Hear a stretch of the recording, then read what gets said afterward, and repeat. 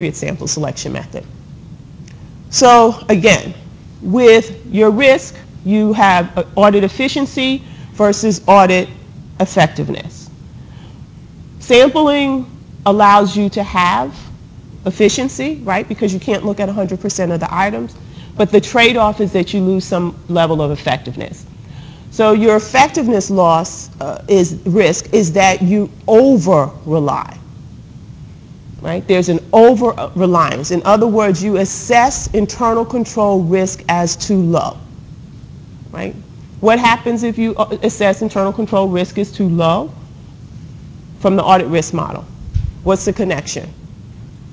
You assess internal control risk is too low. What is that going to do to your detection risk and your substantive, your audit testing?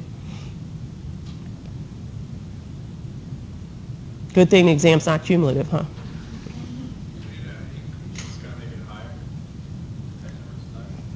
That means, right, you're willing to accept, right, a greater risk that you won't find something. That's what basically happens, right? Because if you assess internal control, you're willing to accept that your audit procedures will not uncover a significant or material misstatement, right? Because if you assess internal control risk as low, what you're saying as an auditor is that I can rely on internal controls. And because I can rely on internal controls, I'm going to focus my testing more on tested controls, and I'm going to reduce my substantive testing, right? I'm basically saying the process works. So I don't have to look at as many transactions because the process works. I'm convinced that the process works, right? So your risk in assessing it too low is that you could,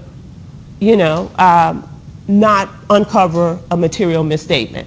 So you risk of incorrect acceptance. That's your risk. You risk when you set your internal controls too low, you over-rely on internal controls, you can accept that that sample, your results from your sample, is representative of the entire population, that there are no material misstatements, right? So that's what we call an incorrect acceptance.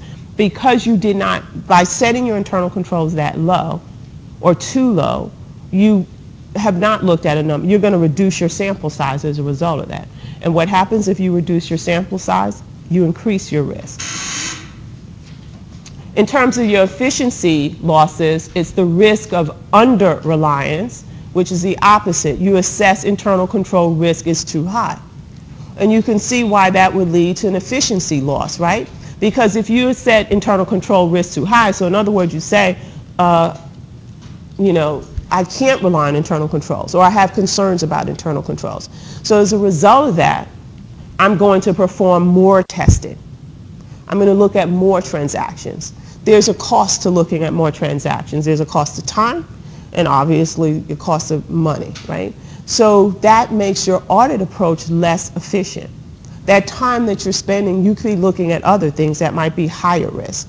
So if you haven't set your internal, if you over-rely, if you assess your control risk under-rely on internal controls, then you run the risk of incorrect rejection, right? So basically what you've done is that I can't rely on internal controls, and so therefore, I'm going to perform